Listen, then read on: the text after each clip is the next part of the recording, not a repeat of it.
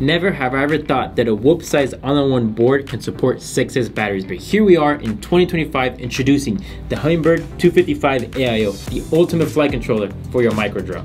We engineered this board to be the ultimate solution for micro FPV drones. With an increasing number of FPV frames supporting 25 by 25 FCs, we decided it's time to make our own. This will fit great on everything, including 2.5 to 4 inches, even some 5-inch lightweight builds. For $79.99, let's see what you get in the box.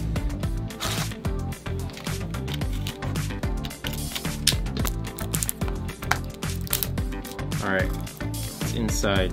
Oh, dude. So shiny.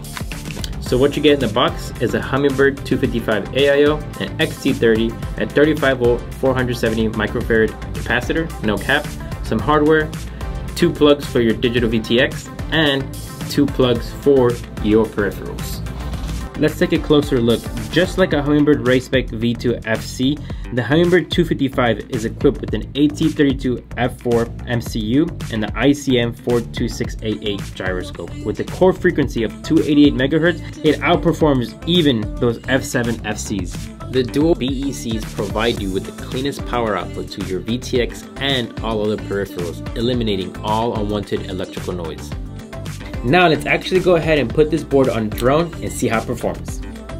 This is the NevaDrone Stinger B 3-inch with the Hummingbird 255 AIO installed. Let's see how it feels.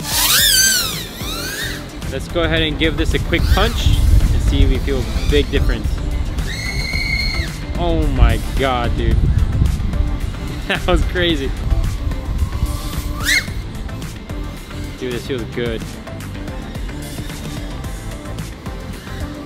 It feels nice and smooth. I'm trying to go a little bit fast so I can really feel the controls of it.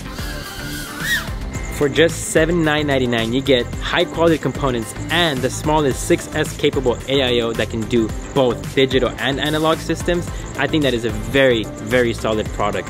So when you guys get one, comment down below and tag us on Instagram what frame you put this on. So don't forget to like, comment, share, subscribe. NevaDrone team is out.